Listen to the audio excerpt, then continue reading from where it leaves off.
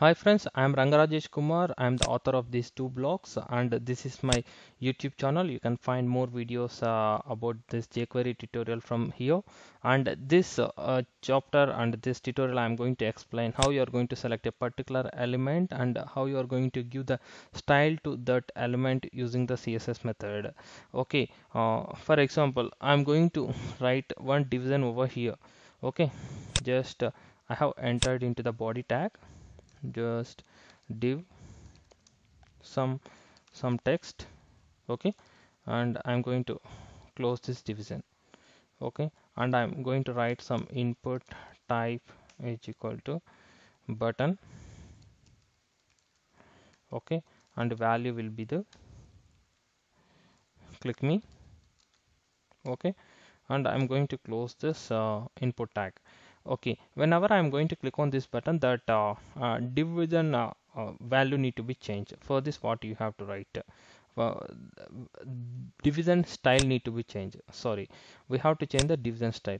I'm going to give some background and I'm going to change the text color as well using this script. See, script. I'm going to close this script again, and what I'm doing is just I'm going to write uh, dollar. This is division, so div.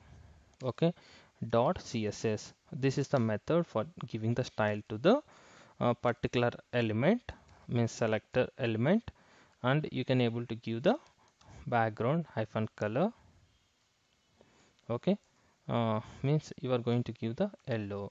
Okay, and you can able to write one more css dot css, and you can give one more color like this here only, just color.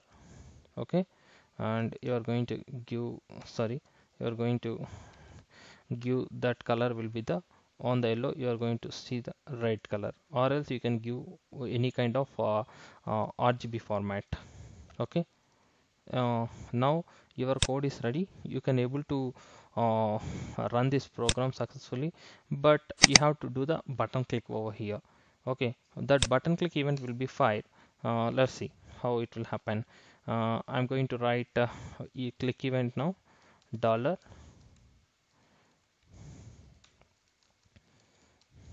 input, or else you can able to write button. Okay, a dot click. Okay, whenever you are going to click on this function will be fired, and then you can able to that event will be fired. Okay, uh, and you are going to close this. Okay, save this. I'm going to run this application now. Just run this in the Chrome. Click this. Your text color got changed over here, and then your text background also changed here. So this is the simple example. We can see more complex example in the future chapters. I hope you enjoyed this video. Please like, share, and give your valuable comments on this. Don't forget to subscribe this channel for future tutorial. I hope I can stop this now. I will catch you in the next video. Bye friends.